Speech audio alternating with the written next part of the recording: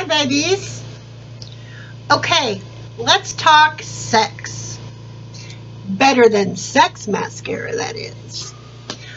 I got this mascara in a beauty box subscription. I was really excited about it. I've heard like mixed reviews, but I was like, oh, I want it so bad.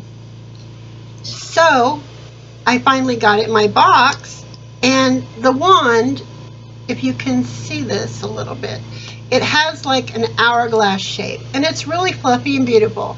And I was like, this is going to do amazing things to my lashes.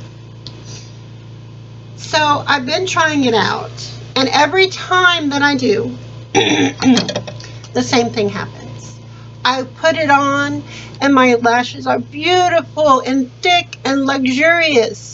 And then a few hours later, this is what happens. Look at this. Look at this. Can you see this? I don't know if you can see it as well on camera, but I have these horrible raccoony panda eyes. Now, I want this mascara so bad to work. I mean, the reviews, what the people say about it, the ones that like it, are great.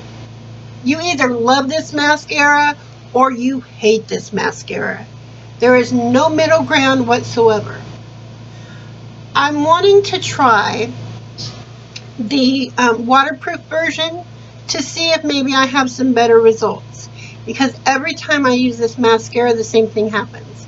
It transfers under my eyes. I get the little black speckly flakes on my face. It's very unattractive. Now, I have tried so many mascaras, and it's all the same result. I have tried the Pixie Lash that I got, I think this month, in my Ipsy Plus bag, box, whatever. Bust. I tried the Maybelline, the Falsies Push-Up Drama. Bust. The Unleash from Wander Beauty. Bust. It Mascara Superhero. I've even tried the Flawless Definition from Bare Minerals. Nope. I've tried the Milk Makeup Mascara. I've tried the Grande Mascara. So many mascaras, people. The Clinique Mascara, NARS, the Tartiest, which I think is a Clary's name, by the way. I've tried the Marc Jacobs, the Velvet Noir lashes, and I mean, come on.